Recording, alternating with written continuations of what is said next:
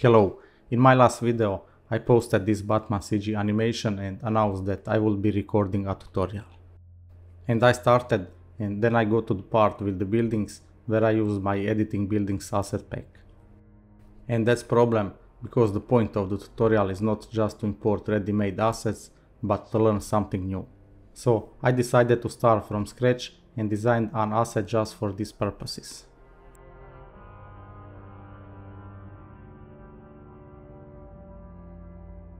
The buildings from the editing building asset pack are quite detailed, and it is good to add a few of them in the first row next to the camera. But if we are going to scatter the whole city, they are a bit heavy.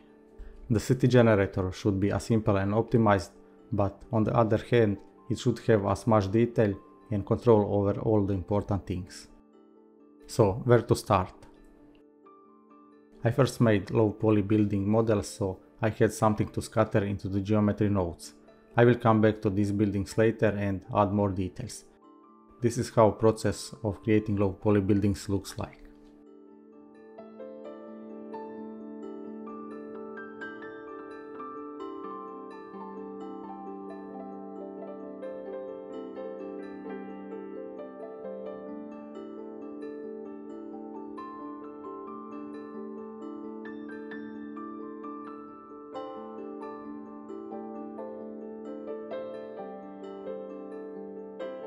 The large plane will be the geometry nodes holder and will determine the size of the city. After that goes distribute points on faces and instances on points.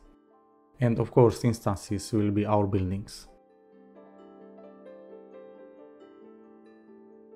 This already works, but all the buildings are the same size and face the same direction. Random value in scale helps with size. Vector stretches them, but that's okay if the offset is not large. If you don't want that, you can set it to float. For rotation, we have a little more work to do. First, we want to rotate only the z-axis.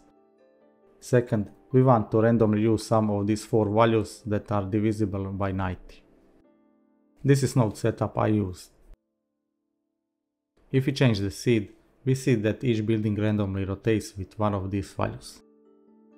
At this point, I realize it will be good to have control over one thing: how many small and how many large buildings we have. We usually want fewer large buildings because they quickly make a city dense. I separated large and small buildings into separate collections. I grouped the node group for small buildings, exposed the values I wanted to have in the modifier tab, and changed the collection.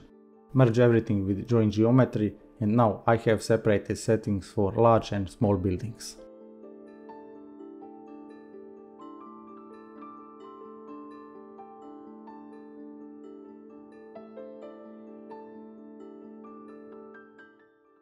The Geo Node setup is now ready, and how realistic and detailed the city will look depends on the models we create.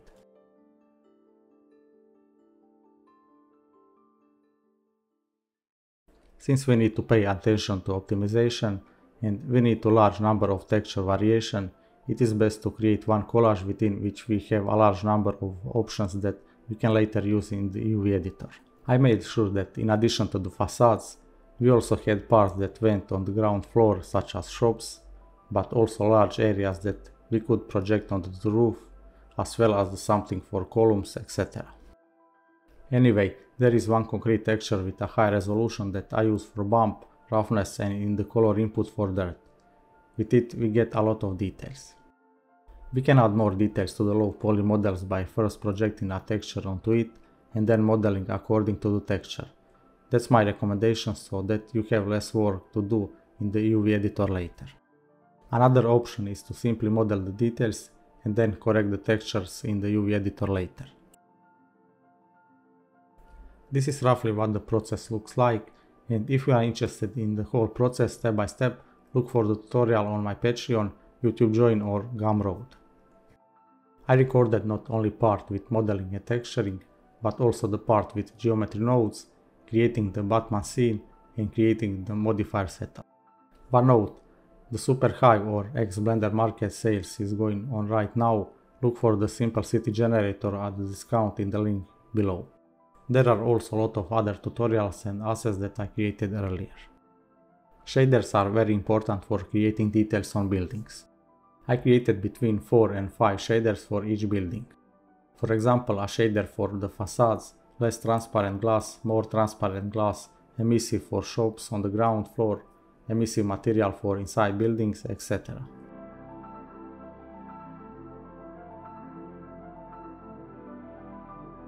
To get the lights inside the buildings, I created a new texture that is projected onto the cube located inside the buildings.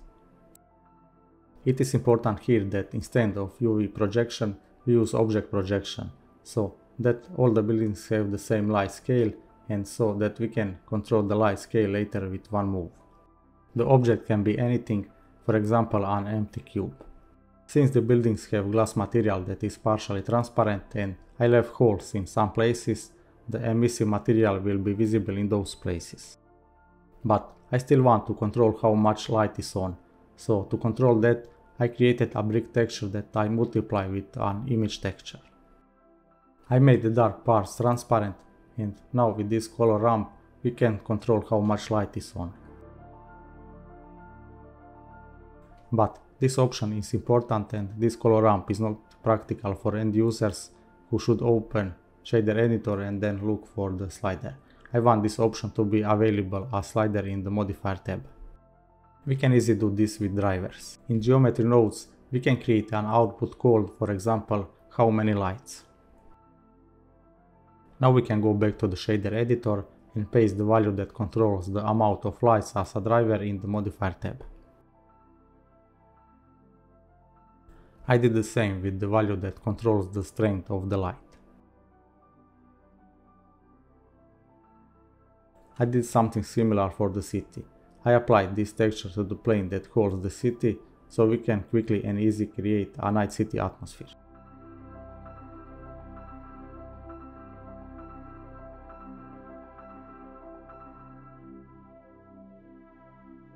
Although the buildings looks good now, I didn't stop there. Buildings are usually full of details on the roof. Here we have antennas, small buildings, pipes, AC systems, etc. This creates a lot of details, especially if you look at the buildings as a silhouette. I had already created some assets for the roof before. Now I've imported some of them and created a new one, a simple Geo Neode setup that scatters assets onto the roof. But not just onto the roof. I did the same with the AC units on the facades, as well as the awnings and neon signs on the ground floor. If you are wondering how Blender knows where to place which assets, I define that with vertex groups.